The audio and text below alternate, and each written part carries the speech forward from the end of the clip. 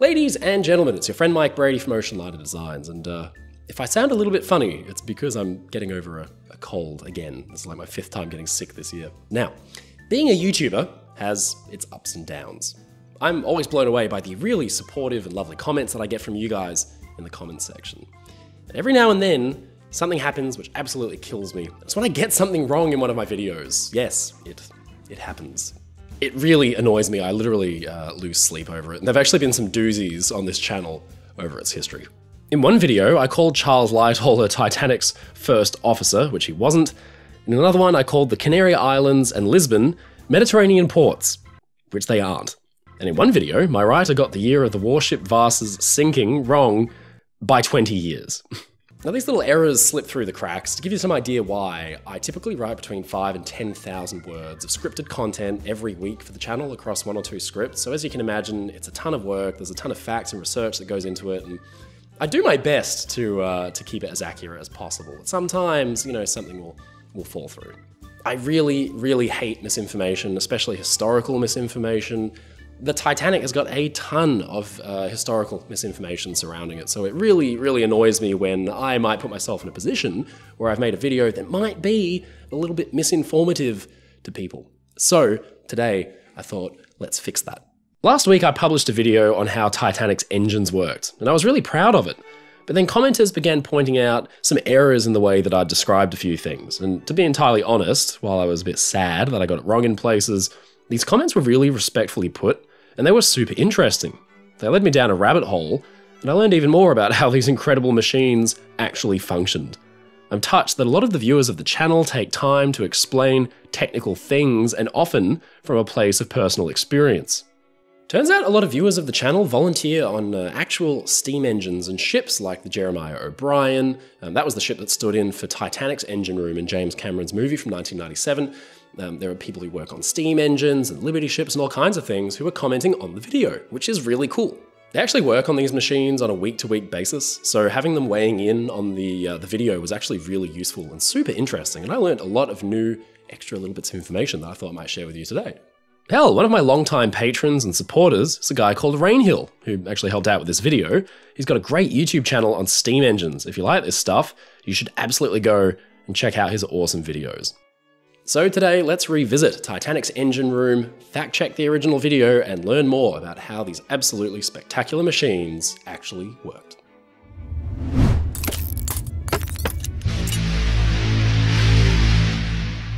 First of all, we'll start back in the boiler rooms. In the original video, I gave an outline of how these things worked, and I said this. 3/4 of the inside of the boiler would be filled with seawater, almost 50 tons of it drawn from the ocean from small inlets in the ship's hull. It ensured a constant supply of water, and fortunately Titanic was sailing on a near infinite supply of the stuff. Now this is kind of right, but it's not the full story. Let me explain. Viewers were quick to point out that seawater would be absolutely terrible news for a ship's boiler if used drawn straight out of the ocean, and they're completely right. Titanic employed a very involved desalination and filtering process to ensure that all water circulating through the machine systems contained as few contaminants and minerals as possible. I actually wanted to have a deeper look at Titanic's tank and water setup anyway, so this is a good opportunity. The ship's double bottom was a special safety feature that added a second inner skin to the bottom of the ship. It stood about 5 feet above the keel. Now this inadvertently created a huge amount of enclosed space which designers could use for water storage. The inner spaces of the double bottom were sealed off and segmented into 44 tanks which could hold fresh or salt water for different purposes. Now, using suctions and an array of pumps, up to 5,754 tons of seawater could be drawn in for ballast to help balance out the ship's trim as it sat in the water. An imbalance could be bad news. Here's a picture of Olympic with a very noticeable lean to one side. Counter-flooding the ballast tanks could balance this out and return the ship to an even trim.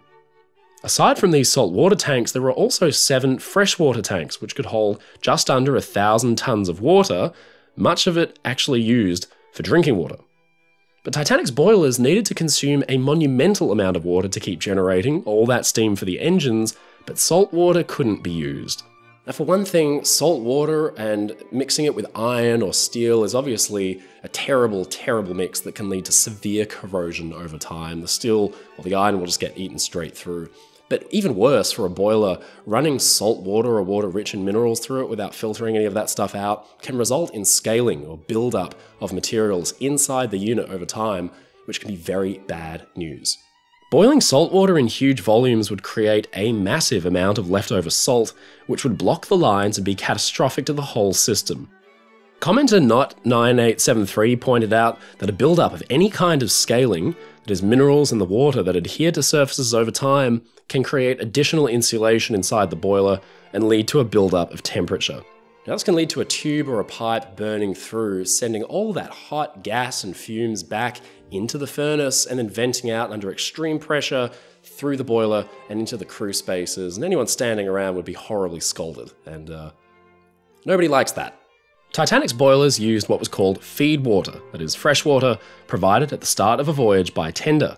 The feed system was ingenious. It was a simple closed loop. The fresh feed water would be boiled in the boilers, turned into steam, and then sent through to the main engines, exhausted out, sent through the turbine, cooled, and then condensed back into water by the condensers, circulated through filters, back into the boilers to go around again. But over time, as the engines ran for days on end, there would be a natural amount of evaporation or contamination from things like grease or lubricants. The water would need to be topped up, and for this, Titanic's boilers could use seawater to create boiler feed water. It just had to have all of the salt taken out of it first. To do this, Titanic used machines called evaporators to take seawater drawn into the ship and essentially boil the salt right out of it. The evaporators were a kind of heat exchanger. Like the ship's main boilers, they too used a system of tubes, but these tubes were fed by the ship's hot steam. Seawater would come into contact with these extremely hot tubes and boil off into steam, leaving salt deposits behind. And the steam was then cooled, and as it did so, it turned into distilled water.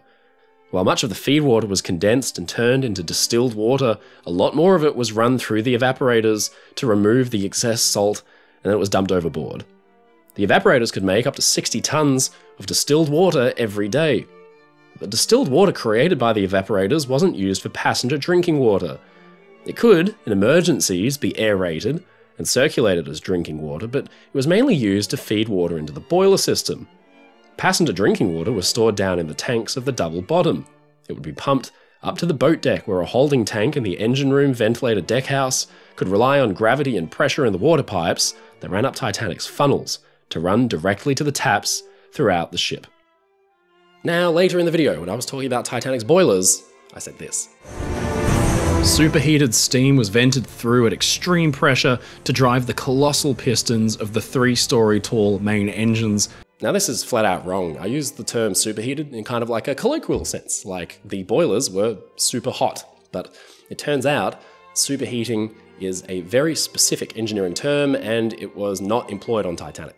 A superheated steam system would later go on to power the fastest ocean liner of all time. It's a really interesting little bit of engineering and thermodynamics. To run the engines and turbines, the steam produced by the boilers had to be at a fairly high pressure on Titanic. It would enter the first engine cylinder at 210 pounds per square inch. Titanic's steam is what we call saturated steam. Saturated steam was used in machinery through the early years of the 20th century. Essentially, it's steam derived from water heated to a specific temperature for a required pressure, in Titanic's case, 215 pounds per square inch. But saturated steam, like that used on Titanic, contained minute droplets of water. As it goes through the system, it naturally condenses a little bit as heat is lost, losing steam, volume, and pressure.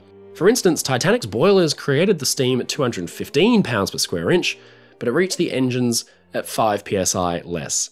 Now, as it dropped in temperature, it would naturally condense and create water droplets.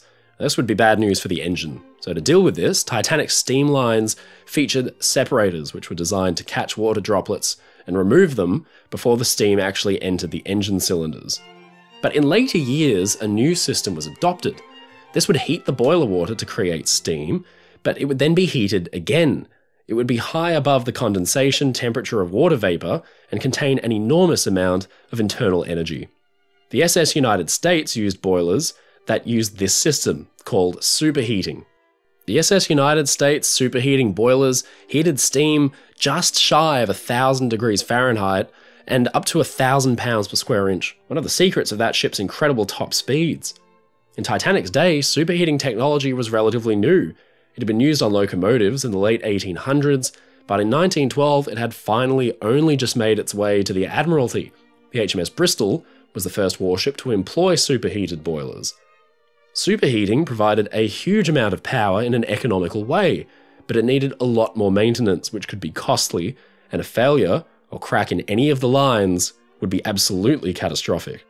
Another few small points. I mentioned the boiler's fire tubes would get red hot. This was a bit of an exaggeration on my part.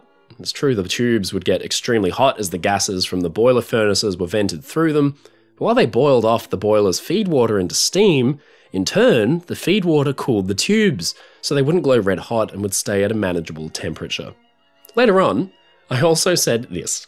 The 159 furnaces could heat around 144,000 square feet of water, a monumental volume. Now, a few of you pointed out that, square feet is not a measure of volume. This is a slip of the tongue. Titanic's boilers could heat with the tubes a certain surface area, and that would in turn boil a huge volume of water. It's really impressive stuff. Speaking of boilers and steam pressure, later on in the video, I said this. The triple expansion engine's secret to success was the fact that it could capture the power of the steam from 210 pounds per square inch all the way down to 24 pounds per square inch before exiting, totally exhausted, at 9 pounds per square inch, which is actually below the pressure of Earth's atmosphere. Now, a lot of people were quick to point out they thought I got this wrong, but I'm happy to say this is actually correct. Commentator James Rivette helpfully pointed out that pressure was usually measured using a special scale to outline the steam's pressure above the Earth's atmosphere. For example, Earth's atmosphere is 14.7 pounds per square inch absolute. Now, the steam exited Titanic's main engines at 9 pounds per square inch, and a lot of commenters pointed out at the time and today that working steam pressure numbers were usually not recorded as pounds per square inch absolute, but pounds per square inch gauge. Now, this essentially measures the pressure above Earth's atmosphere, so it eliminates that 14.7 pounds per square inch number by already taking it into account. So 9 pounds per square inch gauge would really, once you add back 14.7 pounds per square inch of Earth's atmosphere, would be running at 23.7 pounds per square inch absolute. But every source I found indicates that Titanic's turbine took steam in at a pressure of 9 pounds per square inch absolute. This comes from an article in the Shipbuilder in 1911, which says the low-pressure turbine, which is of the usual Parsons type, will take steam from the reciprocating engines at about 9 pounds absolute pressure and exhaust at 1 pound absolute. Now, this is why I explained that the pressure of the steam would be below Earth's atmosphere. 9 psi absolute is below 14.7 psi absolute after all. Now, this was for good reason. It was all to do with the quest to extract as much power and efficiency out of those engines as possible. Contemporary graphs and information from the age show that in the triple expansion steam engines of the time, 33% of the power extracted from the steam was done so in conditions below Earth's atmospheric pressure. The turbine, running at a pressure below Earth's atmosphere pressure, would actually assist the main engines. It would draw steam through the main engine cylinder, greatly increasing efficiency and power. The whole engine system was connected.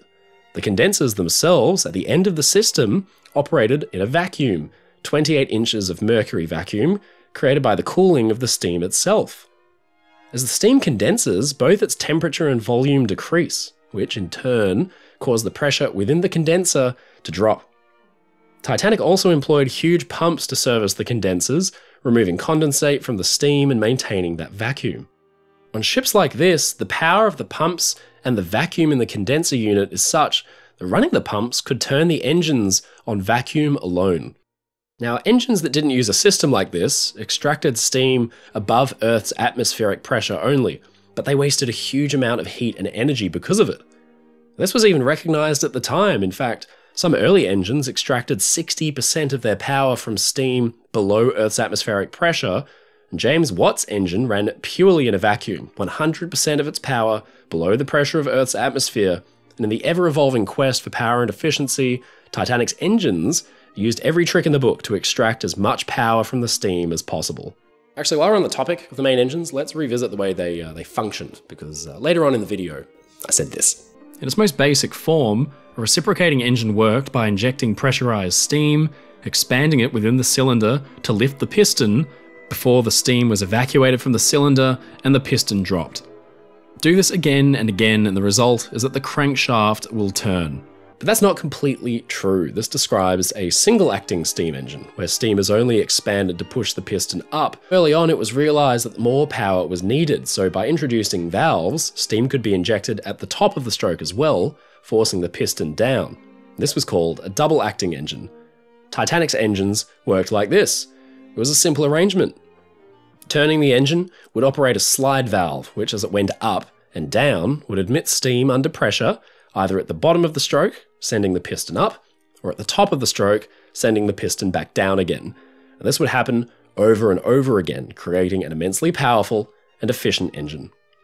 Another thing I got picked up on was this. But here the enormous Olympic-class ships, each 10,000 tons larger than the Cunards, used more reliable, more economical engines, and at full steam they were only 2 or 3 knots slower than their rivals.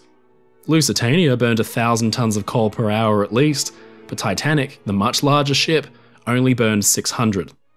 Now this was actually a slip of the tongue. What I meant to say was Lusitania would burn around about 1,000 tons of coal per day, not per hour. I know a lot of you were very happy to say that yes, getting the firemen to burn about 1,000 tons of coal per hour might have been asking a little bit too much of them.